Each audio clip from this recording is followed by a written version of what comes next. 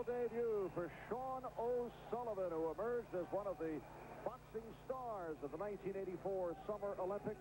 Although he did not take the gold, he won the silver medal in the light middleweight division. Frank Tate of the United States winning the gold. Tate taking 2 standing 8 counts in the second round, although came up with a victory over O'Sullivan. And he will go against Vint Hammock, the 26-year-old from Orlando, Florida, now fighting out of Fayetteville, North Carolina. Hammock with a record of 9-4, 4 knockouts. And the record supplied by the promoter. His last fight, he was stopped in the 10th round by Lloyd Taylor last July. Hammock in the red and O'Sullivan in the white. Scheduled for 6, scoring on the 5-point must system, and it's handled by the 3 judges. The referee, Harry Davis, does not score. No standing 8, 3 knockdown rule in effect, and the fighter cannot be saved by the bell until the last round of this case, round number 6. So we're underway. Toronto, Canada, capacity crowd at the Toronto Hilton Harbor Castle Hotel.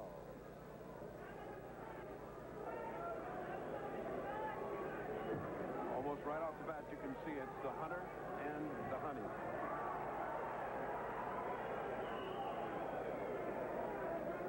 O'Sullivan has that style where he just chases you and fights and fights. Obviously, he's against an opponent that wants to run a little bit, get Shawn tired, and see what he's got. His first professional fight. It's not 3 rounds anymore. This is going to be 6. After O'Sullivan, his first bout since the Olympic Games last August, so for a busy fighter like Shawn, that's a bit of a layoff. Yes, it is. Shawn was a tremendous favorite in the Olympics. I was there for almost all of his bouts, and when he lost to Tate, many people felt he won, and so that he has a good future in the pros. On the other hand, because you're good in the amateurs does not make you good in the pros. That was a nice combination by Shawn, trying to cut off the ring, trying to get Vint Hammock to fight.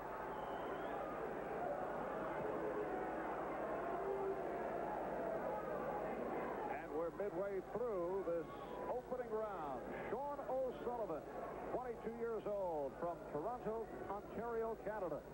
In the white trunks, he is making his professional debut, and 26-year-old Vint Hammock in the red. You notice the strength of the punches of Shawn O'Sullivan. This is one amateur that's made for the pros. In the amateurs, the object is to tap and touch your opponent with a glove, with the white part of the glove, and in pro sports, it's to land the strongest punch. Obviously, he was tailor-made for the professionals because that's what he does. He charges ahead, landing as hard as he can. And he takes a pretty good shot. He certainly got hammered in the Olympics and weathered it well.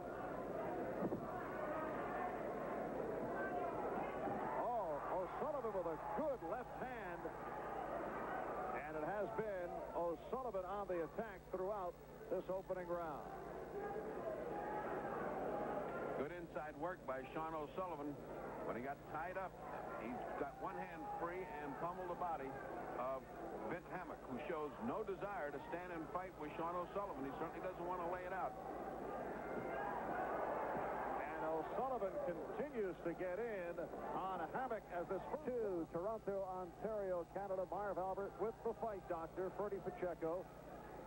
Crowd booing at the end of round 1, reacting to the non-action. Shawn O'Sullivan making his professional debut. He is in the white trunks. Vint Hammock in the red. Oh, so far it's been like a laboratory experiment. It just wound up Vint Hammock and said, run around and see what this kid has got. Shawn O'Sullivan spent most of the round just hunting and waiting for Vint to slow down and timing one of those right hands, left hooks to the body as you just saw him throw, trying to get something together. Crowd very restless because it's just a non-fight up to this point.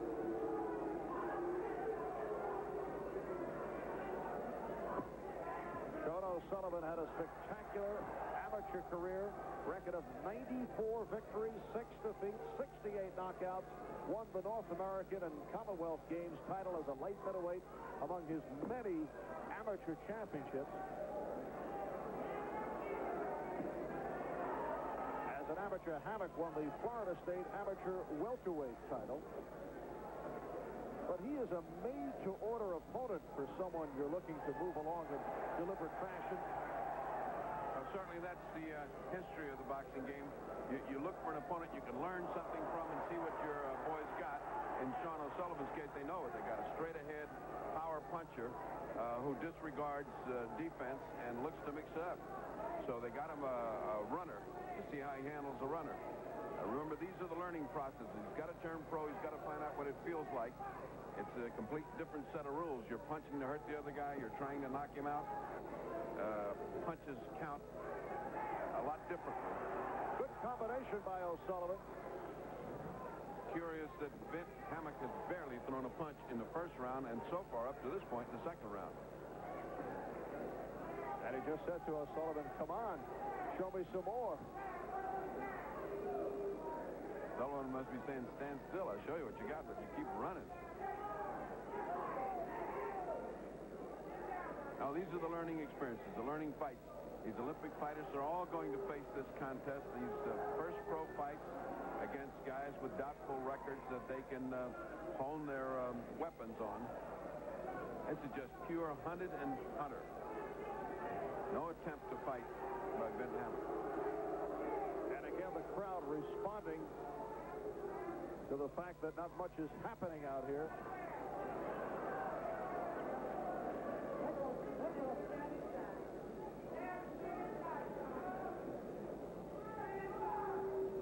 Final seconds, round 2. And this is round 3. Shawn O'Sullivan coming out to meet up with Vint Hammock. Shawn O'Sullivan, one of the stars of the 1984 Summer Olympics, did not win the gold, won the silver medal in the light middleweight division, losing in the final to Frank Tate of the United States. And the line in the Olympics was he didn't win the gold, but he won the hearts of the people that watched him. Millions of people who watch this tiny little kid from Canada just keep coming, keep fighting. Vint Hammock in the red trunks, 26 years old, out of Orlando, Florida. Record of 9-4.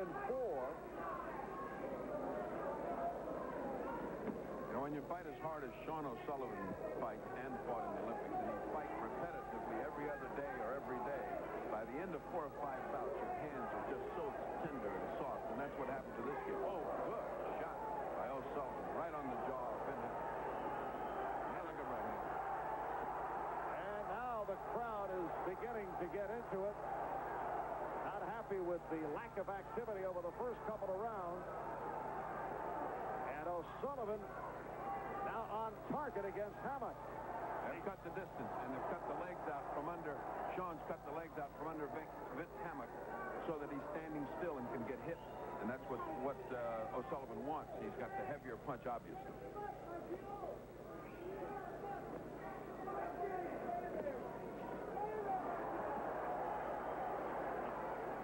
Meeting a tattoo on Hammock. Hammock has fought back very little. He looks like he's in trouble already, and he hasn't really gotten hit that hard.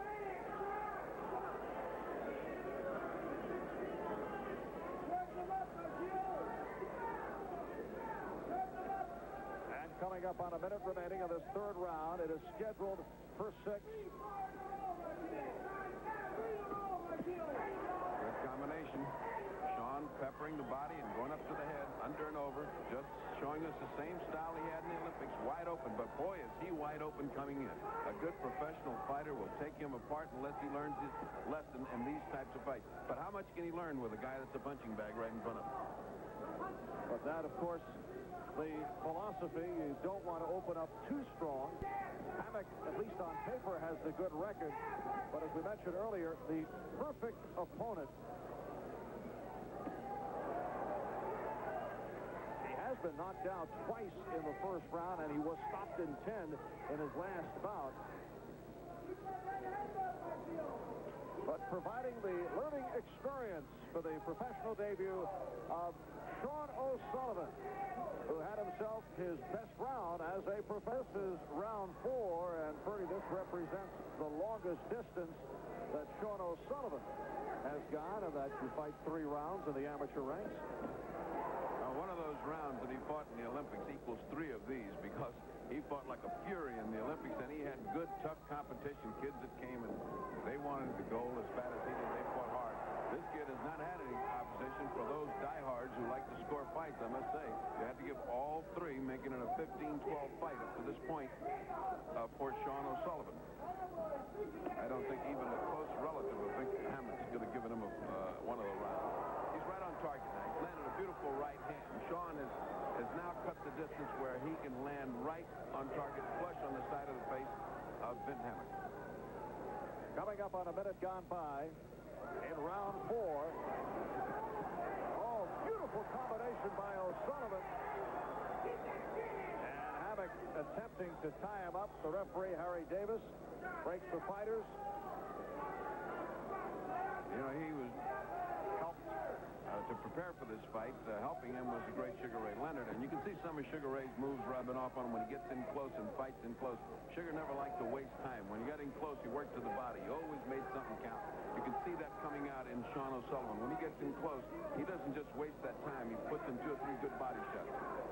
That's got Vint Hammock's elbows tied in close to his body, protecting his sore ribs, and allows Shawn O'Sullivan to get those clear shots at his jaw. This began slowly over the first 2 rounds. O'Sullivan did begin to land in the second, had a very strong third round, and has continued the pace here in round 4. Now measuring Hammock. Hammock doing a little bit better, and as far as fighting back is concerned, his face is getting very lumpy and puffy and red, and for good reason. Many good shots have landed.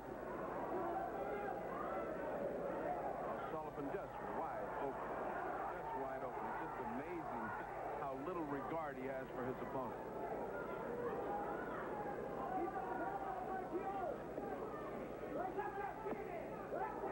Oh, and Hammock hurt by that left hand, a short left hand thrown by O'Sullivan. The time left in the 4th round.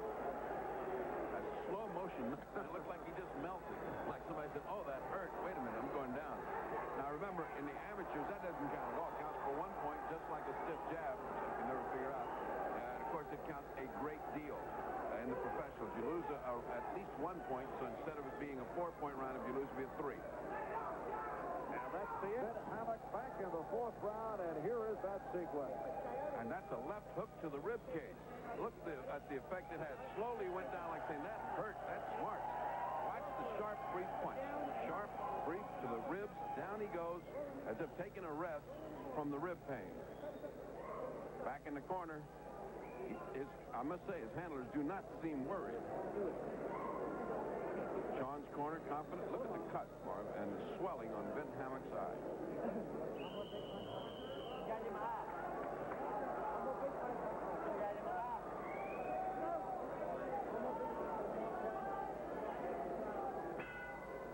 And this is round 5, and Shawn O'Sullivan, in his professional debut, has certainly taken command of Vint Hammock, who has that severe cut under the eye that was suffered earlier in the bout. And Hammock put down back in round 4. First 3 rounds were pure Milrose Games track meet, and now things are heating up. In the corner, Vint Hammock said to his corner man, I got him heated up. I wonder what this means. He has him just where he wants him. Shawn O'Sullivan in the white out of Toronto, Ontario, Canada. Vint Hammock in the red, 26 years old, from Orlando, Florida. You mentioned Sugar Ray Leonard has been working with Shawn. Leonard was also managed by Mike Trainer, but he says he's been helping Shawn train because Shawn did him a favor by sparring with him when he was getting ready for that bout against Kevin Howard. Well, as long as he's doing him favors, you might as well get Angelo Dundee and then get the whole championship corner, because if this kid's going someplace, he really does need top professional care. I tell you, he's going to be an excellent pro in one aspect. He's going to be a crowd pleaser because he comes to fight. And landing combinations on Hammock. Vint Hammock certainly showing the wear and tear of the first 4 rounds. And Hammock Hammock to the canvas, and that was a slip. Yeah, that was more to adhere to the law of gravity than being hurt. He was up in the air without his feet under him, and he went thudding down on the canvas. Hammering left hooks by Shawn is causing that eye to slam shut. A careless disregard shown by Shawn. His left hand just dangling rather uselessly at his side. No attempt to block anything. Every once in a while he tries to slip a punch. No bobbing and weaving. No attempt to get out of the way of return punches. And his lack of respect, and O'Sullivan nearly landed with the right hand. Little show of bravado by Hammock, and come on. Oh, another good combination. Right to the jaw by Shawn O'Sullivan.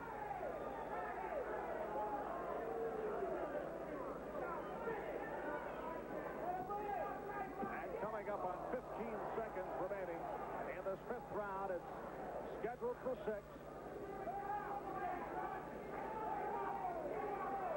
And Hammock getting in with an uppercut.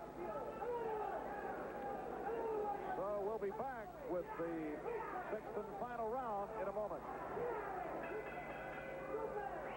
Back in round 5, we saw Vint Hammock hit the canvas in a most unusual manner. Here's a look at it. Here's the way not to score a knockdown, because it doesn't count, folks, with your head and with your shoulder.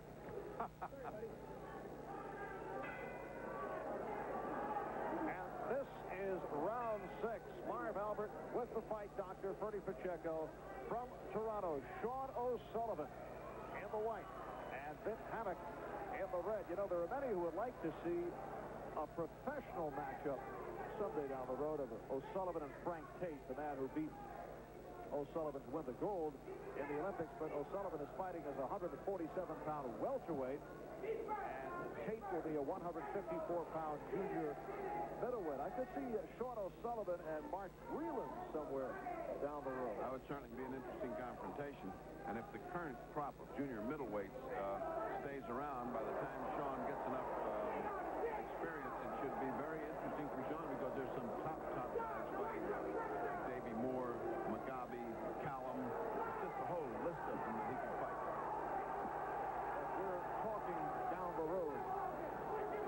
Of course, I think when he fights Breland and that ilk, he certainly will have to learn a little bit about defense, or else he's going to have to learn to eat leather, because you just can't fight with a sharp, reflexive guy like Breland without eating a lot of leather unless you learn how to block and slip punches. He's straight up and down. He has not learned the first thing about bobbing and weaving. He's still fighting like an amateur. Of course, it's natural. And the crowd now reacting, urging O'Sullivan on. We've had one knockdown, official knockdown, in the bout. That was back in round 4. Hammock went down in the 5th as he was body blocked and then hit the canvas. Well, the main thing is Shawn O'Sullivan got his pro debut out of the way.